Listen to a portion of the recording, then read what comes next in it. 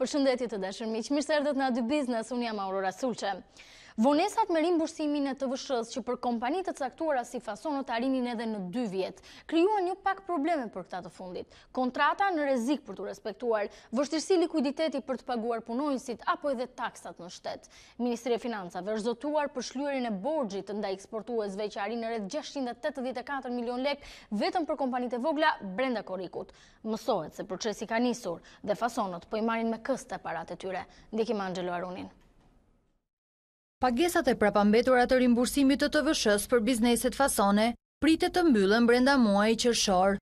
Borxhi ndaj këtyre eksportuesve në fund të marsit arrinte në 684 milion lek, 74% e të cilit është rimbursuar gjatë muajve prill dhe maj. Ndërsa diferenca e mbetur prej 175 milion lekësh pritet të shlyhet brenda muajit, siç ka premtuar edhe Ministria e Financave. Në fund të qershorit kemi mbyllur të gjithë vonesat për Fasonët, grumbulluesit dhe eksportuesit në një prioritet që i dham me pagesat e TVSH-s për secilën nga këto industri dhe për gjithë bizneset. Vonesat me rimbursimin prekën veçanërisht kompanitë Fasone, që vuani njëkohësisht efektet e kursit të këmbimit valutor. Mungesa e likuiditetit krijoi vështirësi për pagesat e punonjësve dhe respektimin e kontratave, teksa bizneset gjithashtu ndalën zgjerimet dhe punësimet e reja. Sipas të dhënave të Fondit Monetar Ndërkombëtar, detyrimet e prapambetura në rimbursime prekën 197 kompani eksportuese dhe 46 biznese të aktiviteteve të ndryshme. Për kategorinë e Fasonëve, qeveria vendosi të mos zbatoj skemën first in, first out, duke vendosur të shlyej detyrimet më herët.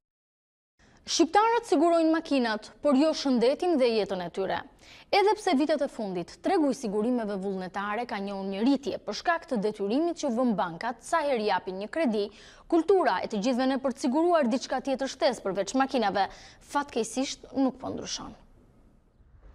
Tregu i sigurimeve ka regjistruar një rritje të fortë gjatë 4 muajve të parë të vitit, teksa primet e shkruara bruto, thëndryshe pagesat e klientëve të siguruar, arritën në 5.3 miliard lek, apo 8.3% më shumë se një vit më parë. Rritja më e madhe në vlerë ka ardhur nga aktiviteti i jo jetës dhe veçanërisht nga sigurimet motorike, që zënë edhe peshën më të madhe të këtij tregu. Ndërkohë segmenti i sigurimit të jetës dominohet nga sigurimi i detyruar që bankat u bëjnë kredimarrësve, edhe pse në rritje rezultojnë edhe produktet vullnetare të sigurimit të jetës, ato janë në vlera relativisht të papërfillshme, çka tregon se kultura e sigurimit tek shqiptarët është ende e dobët. Siguron banka, jo unë, jo dëshira ime. Jetës shkapsit sigurohet, kur vjen vdekja do vi. Një farmaci tjetër. Me thënë drejt, në sigurimi i jetës është një diçka që kene shqiptarët ngel për të dëshiruar. I pari jam unë. Por sigurimi i jetës është i domosdoshëm. Jo vetëm jetës, se ne sigurojmë një makinë nuk sigurojmë jetën, kjo është më problemi. Ne shkemi bëjmë servisin makinës, nuk i bëjmë servisin vetes.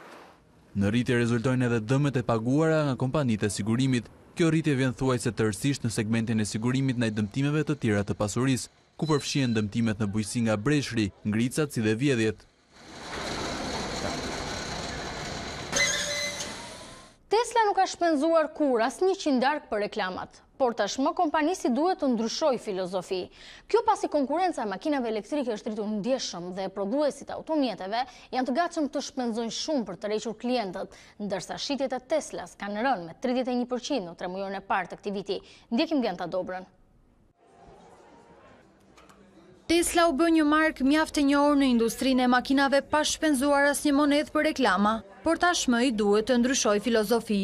Kjo për shkak se kompania po përballet me një konkurrencë mjaft të madhe nga prodhuesit e automjeteve, të cilët janë të gatshëm të paguajnë më shumë për reklama për të tërhequr sa më shumë klient. Shitjet e Teslës ranë me 31% gjatë 3 muajorit të parë të këtij viti, rënja më e madhe e shitjeve në historinë e kompanisë. Pavarësisht se Tesla ka ende një reputacion mjaft të fuqishëm që i jep avantazh mbi markat e tjera, për ekspertët, kompania duhet të marrë në konsiderate reklamimin e produkteve, pasi konkurrenca në rritje tashmë ka dhënë ndikimin e saj. Prodhuesit e makinave dhe tregtarët e tyre vetëm gjatë vitit 2018 shpenzuan rreth 9.3 miliard dollar për reklamimin automjeteve të tyre. E për diskutuar pikërisht mbi problemin e mos rimbursimit në kohë të TVSH-s, është një ndër shqetësimet kryesore që bizneset caktuara veçanërisht eksportuesit po hasin prej 2 vitesh, nuk marrin paratë e tyre që ligjërisht duhet t'u ktheheshin në një kohë rekord. Brenda një muaji është transferta që duhet bëhet sipas ligjit nga thesari direkt për kompanitë të cilat janë të rregullta. Kjo gjë nuk ka ndodhur, vonesat variojnë deri në 2 vjet e në finale të gjitha kostot i vuajnë kompanitë. E ndjeshme për fasonistët duke pasur parasysh edhe llojin e biznesit të tyre. Janë me mirat punësuar në këtë sektor, ndërkohë që janë dhe kontrata me partnerë të huaj të cilat duhen respektuar e mos rimbursimi në kohë i vendos në vështirësi pagese, thon ndryshe likuiditeti. E për diskutuar për këtë unë kam Florian Zekja nga Unioni Fasonistëve të Shqipërisë. Mirë se erdha.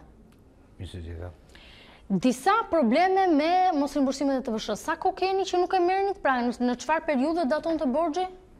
Atëherë në dhjetor të vitit kaluar 2018-s, biznesi jonë, ashtu edhe eksportuesit e tjerë, u gjenë me 2 problematika shumë të mëdha. Me mos rimbursimin e TVSH-s që i kishte fillimet nga mesi vitit 2017 dhe 2018, dhe oscilacioni i madh i euros. Me fjalë, këto ishin 2 problematika shumë të mëdha që i vunë vështirësi gjithë eksportuesit. Normalisht në këtë moment biznesi u bërë një deklarat, u ngrit me 3-4 çështje emergjente që duhet të zgjidheshin dhe ju paraqit Bankës së Shqipërisë, Kryeministrit dhe Ministrisë së Financave. Por, ndërsa euro është një çështje që nuk është se varet shumë, le të themi, sepse është kërkesë, ofertë, tregu i këmbimit është i lirë dhe shumë institucionet nuk është se mund të veprojnë i kanë duart e lidhura. Nga ana tjetër, pjesa e rimbursimit të TVSH-s është një detyrim ligjor që tatimet duhet t'i japin, sepse është njësoj si keni ju detyrimin si bizneser për të paguar taksat. 2 vjet ju kanë vendosur besoj në vështirësi. Konkretisht, kush kanë qenë problemet që keni hasur me kontratat, me punonjësit, me pagesat e taksave apo detyrimeve të tjera? Në çfarë situate jeni gjendur nga mos rimbursimi i TVSH-s?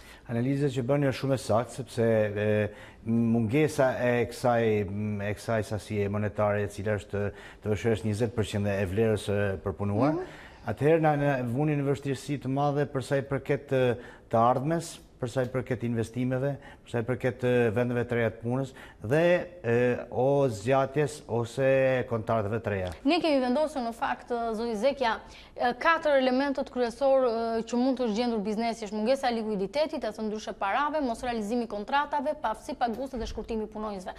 Ka ndodhur të 4-ta këto? Për momentin, normalisht kjo është një efekt zinxhir që normalisht të çon në gjithë këto pasojë që keni vendosur këtu. Për momentin jemi vënë vështirësi për mos realizimin e kontratave në paaftësi paguese dhe jo shkurtimi punonjësve akoma. Keni arritur akoma pikën e fundit.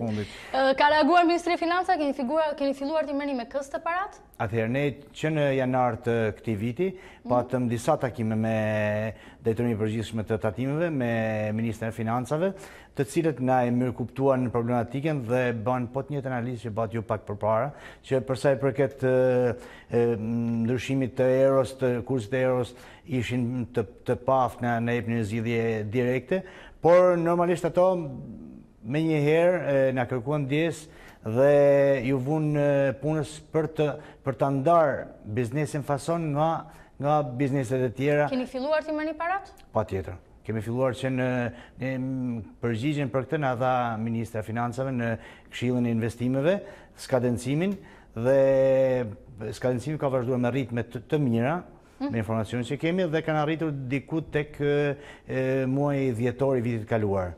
Pra, keni marrë, le të themi, borxhin që ju kishin për 2017 dhe keni filluar me shlyerjen e 2018-s? Po përfundon 2018-a. Ju kanë vetëm borxhin, le të themi, të 4-5 muajve të parë të këtij viti. Atëherë, ta shpjegojmë diçka, që me ndryshimin e ligjit të TVSH-s për nën kontraktor, që ishte një gabim shumë i madh që u bë në vitin 2014, u korrigjua këtë vit. Normalisht biznesi fason nuk akumulon ma sasit e mëdha të euros që akumulohet ma përpara.